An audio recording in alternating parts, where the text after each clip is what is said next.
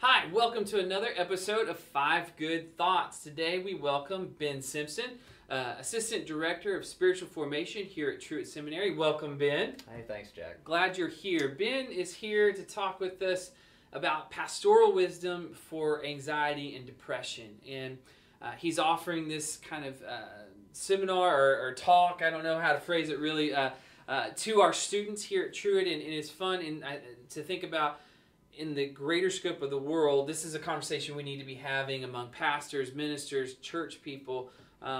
Just everybody's got this on the tip of their tongue and fresh on their mind. So glad that we could have you to have this conversation. And so without much more ado, Ben, take it away. What's number 5 as we think about pastoral wisdom for anxiety and depression? All right. Hey, before I launch off and I give you number 5, I'll just say that it's my privilege to be here. Thank you, Jack. I'm glad to be here.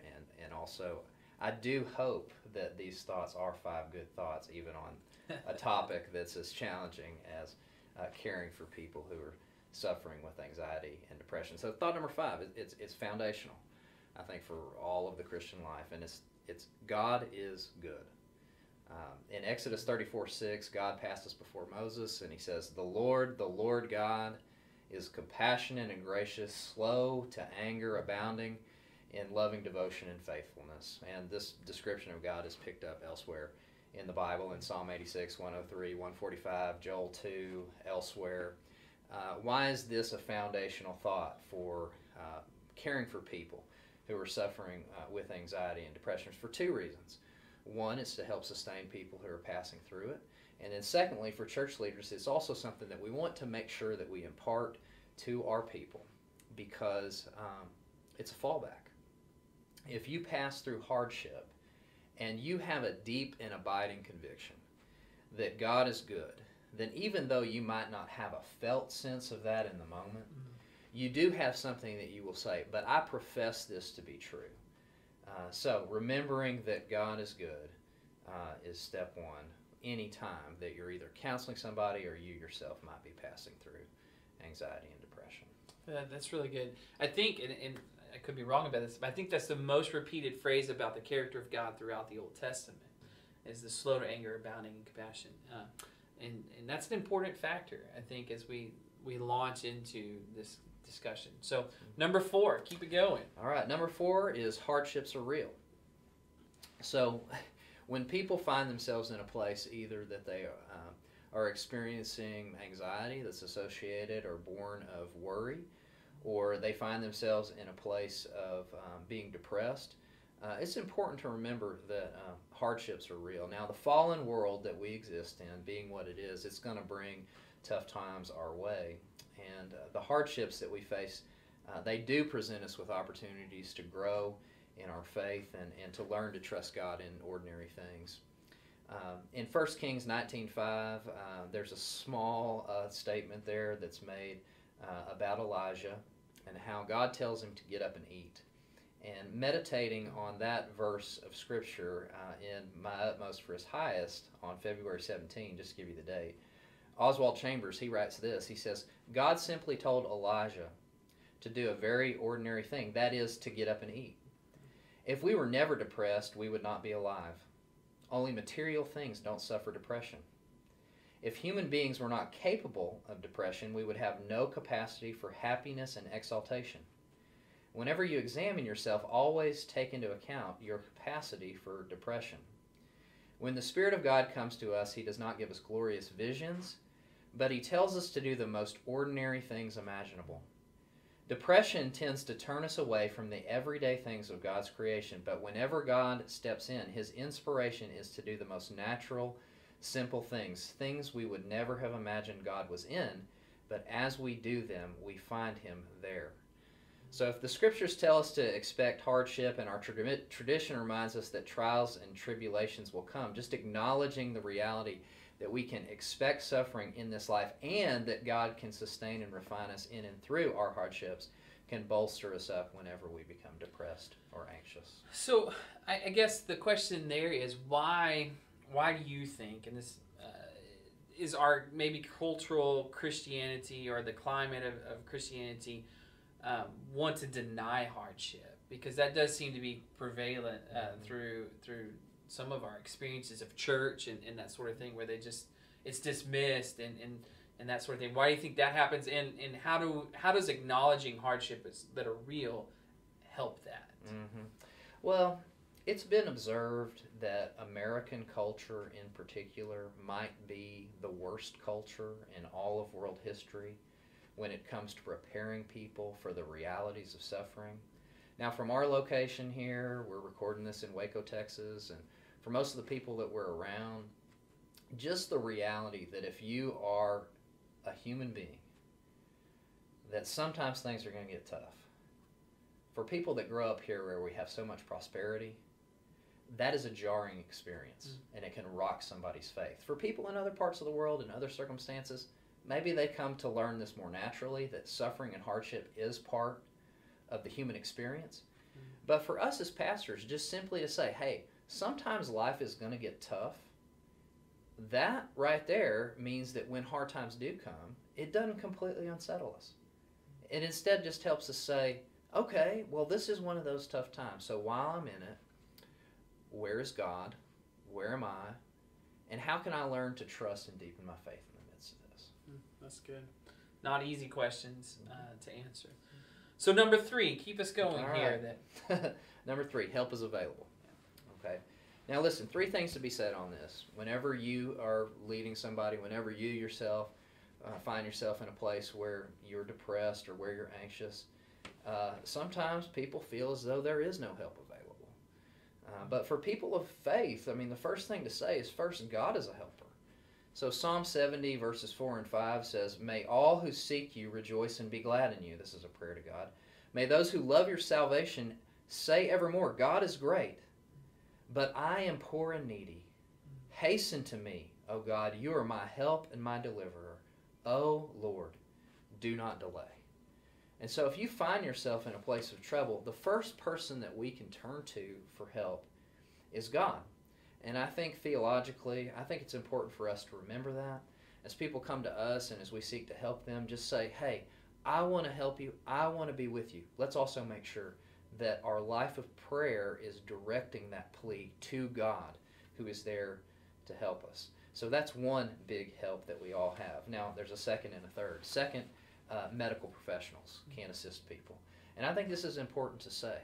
If somebody in our church fellowship is sick, if they are depressed, if they are anxious, these are medical conditions.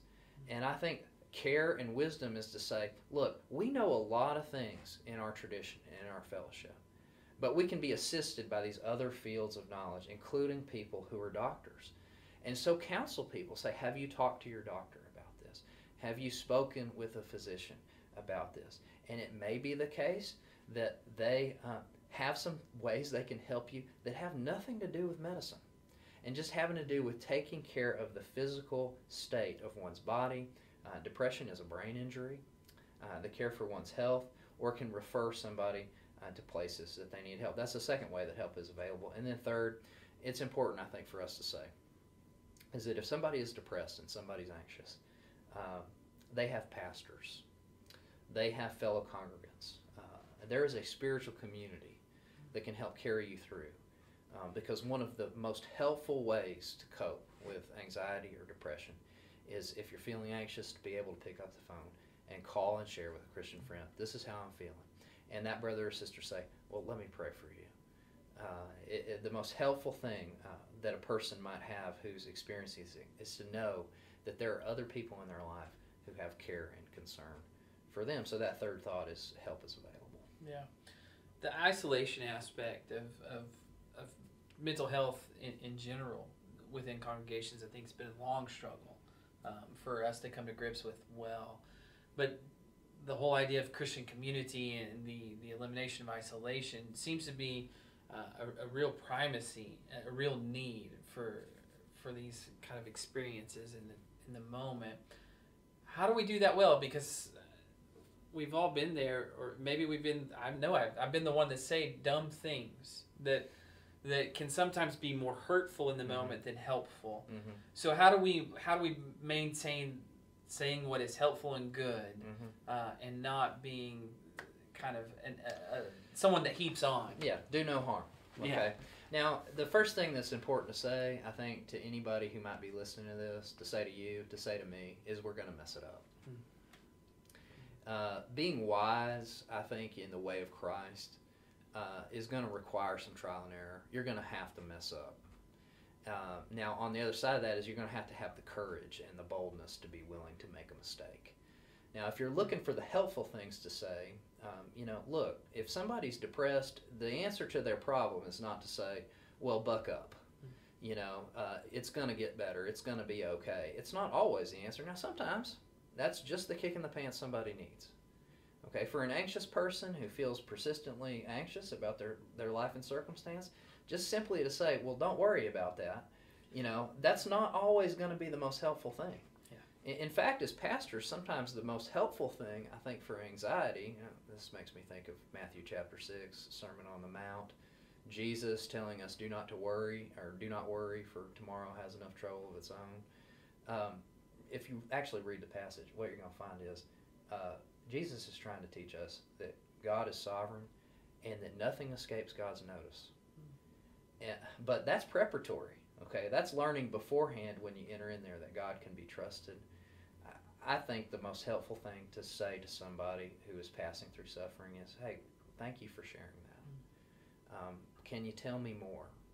How can I help you? Pray for that person.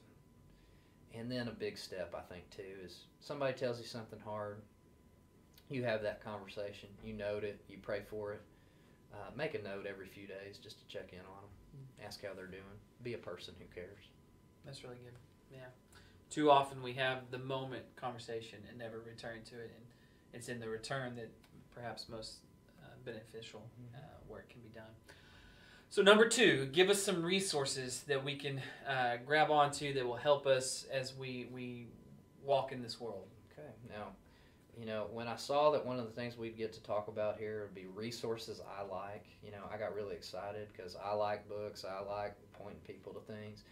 And I'm going to start by staying on theme, okay? So there's a physician named Stephen Ilardi. That last name spelling is Ilardi. And he's written a book called The Depression Cure, the 6-step program to beat depression without drugs, okay? Because I know a lot of people who deal with depression and anxiety, one of their first concerns is, I don't want to be on meds. And meds can be helpful. Meds are good for some people, okay, with the assistance of a doctor. But there are things we can actually do that help our bodies cope with these realities when we face them. And in this book, he presents a framework for these things and just says, certain things like omega-3s, taking action over just getting consumed by your thoughts. That's as simple sometimes even of, you're kind of in a bad place and you're spiraling, as picking up the phone and talking to a trusted friend just so that it gets out of your head. Exercise, taking care of your body. Sunlight, so being outside. Having a robust community, people you can lean on, tends to lessen the burdens you carry. And then lastly, sleep as a way to combat depression or anxiety without the assistance of drugs. And then a second resource to point people to, and then I'm going to name a third. The second is by J.P. Moreland, and he's written a little book called Finding Quiet, My Story of Overcoming Anxiety and the Practices That Brought Peace. And this book is one part testimony and advice. It's also one part apologetics for why even to approach these questions as a Christian person, where sometimes people just dismiss these things as emotional things that folks should just put aside and have faith instead. And he introduces a couple of spiritual practices and ways of praying that can bolster a Christian in the Christian life. And a third resource I just want to say, because some people are pastors, read Tom Nelson's The Flourishing Pastor.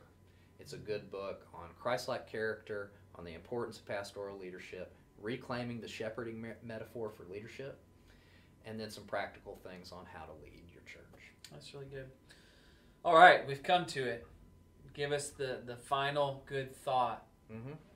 The final good thought is healing is possible. Okay? Just to review here, God is good, hardships are real, help is available, healing is possible. Okay, in John 5:6, we're told Jesus looked upon a man at the pool of Bethesda and he asked him, do you want to get well? And if that's your answer, God can come alongside. And I think for all people, healing might come in degrees for some. It might be an ongoing struggle that's lifelong. Okay? But God's a healer. And in the midst of struggle, God can refine us through hardship, can heal us and make us better, and even use some of our wounds and burdens in turn then to minister to another person. So if you find yourself in a dark valley, just know God's with you. Take God's hand and keep going. Just let God lead you. So healing is possible. That's really good. It's a good reminder just of the God that we serve and the power of that relationship and being called God's sons and daughters. I think that's really important. Well, thank you so much, Ben, for being here for 5 good thoughts on pastoral wisdom on anxiety and depression. I hope that spurs some conversation for you, maybe your family, your congregation, your job, wherever it may be. I hope that these are concepts that can deepen your thoughts about this world, because I think it's really important just in the era we live in that we're talking about these things. So thank you, Ben. Thank you for joining us. We look forward to seeing you again on 5 Good Thoughts.